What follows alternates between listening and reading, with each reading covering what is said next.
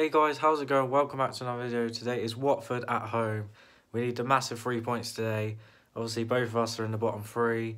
And yeah, last game we drew 2-2 to Arsenal. A last-minute equaliser from Lacazette. Should have really won it with the chances we had, but yeah, today's Watford. I'm saying a 1-0 win for us. Danny Ings to score. So yeah, let's get into it, and I'll see you in a bit. Peace.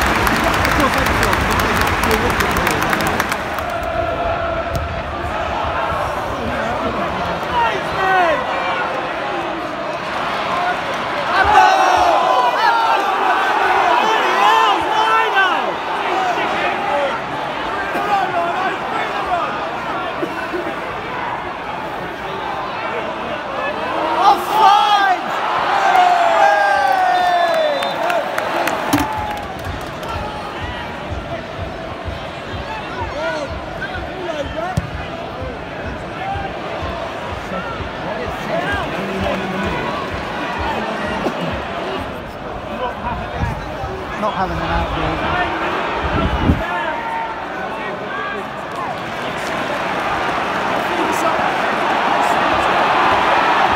Come on! Oh, Jesus, wait. One time we get a chance for a quick break against how long?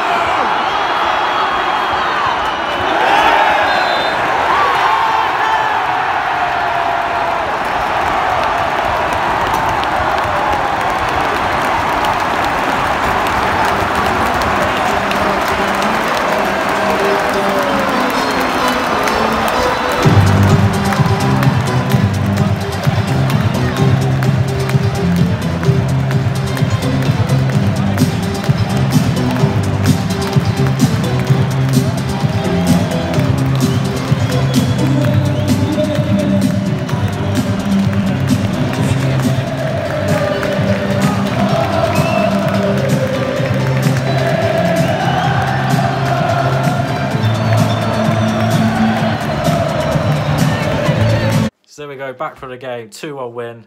Brilliant win. Massive win. Every win you can describe it as. Joined by Ahmed, EFC Vlogs as well.